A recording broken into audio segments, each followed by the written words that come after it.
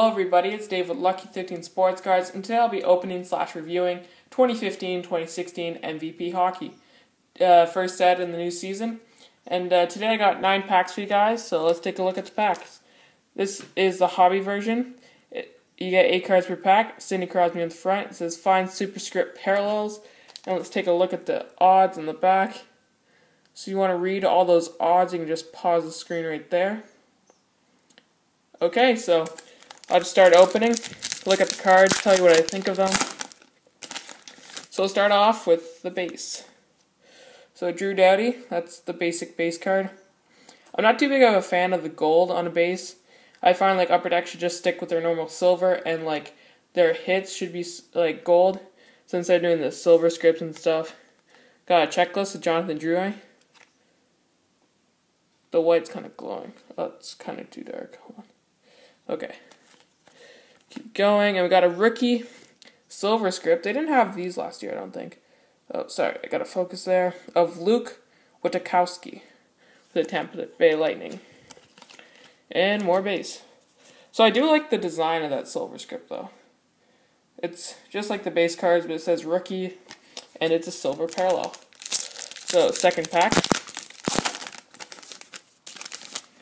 And you do get hits per in a box. I think it's 1 per box or something like that. And this one is a silver script of Steve Mason.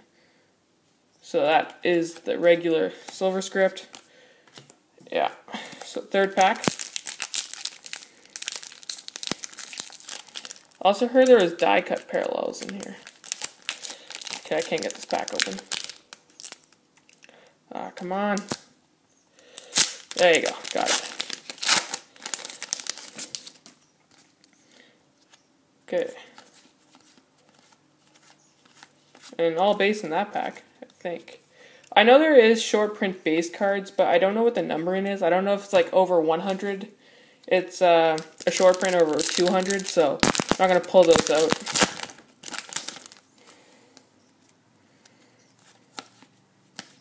And we got a rookie of Stefan Noesen for the Anaheim Ducks. That's cool. That's a very nice design for the rookies. Oh, sweet. These cards look pretty sharp, actually, in person. I don't know if the camera can catch that, but it looks pretty sharp. Claude Giroux, Philadelphia, NHL Territories.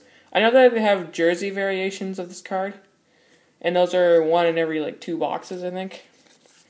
Yeah, normally you should get, normally you get 24 packs per box, but I didn't really feel like buying a hobby box for this, because, you know, like, I'd rather spend it on other stuff than MVP, because MVP is not the best product to get, but I just wanted to review it for you guys. And we got a rookie of Victor Arvidsson. I think that I said that right, for the Nashville Predators. Again, very nice rookie design. And we got more base. So we're down to the last 4 packs.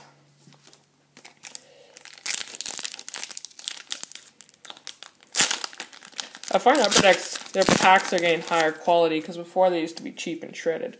But I think they fixed that. Oh, nice. These are sharp looking cards. Okay, these are die cut cards. I don't know what they're called. It should say on the back. This is Teal level 3. I think it was color and contours. I'm not sure. But these are sharp looking cards. Just look at all that rainbow stuff. And there's like ice marks on the card. That's very cool. I always love getting die cuts. Put the base over there. Okay, a few more packs. I might have to get more of this. It costs $20 for all these 9 packs. So it's about $2.25. Oh, sick. Jordan Eberle. That will go to the PC. And a silver script of Braden Holtby. Nice. And the rest is base. 2 packs left. Yeah, there is a rare Connor McDavid Rookie Redemption, which would be a beautiful card to get. And that one's all base.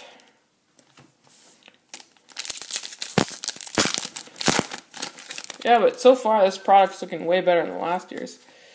And what we got in here? We got a silver script of Kevin Hayes. That's nice. So, after all that, we got this big chunk of base cards. And then we got 4 silver scripts, one of them being a rookie. 1 color and contours level 3 teal of Chris Kunitz. We got 2 regular rookies and 1 NHL Territories. So I think the NHL Territories replaced Rookie of the Month or Players of the Month from last year.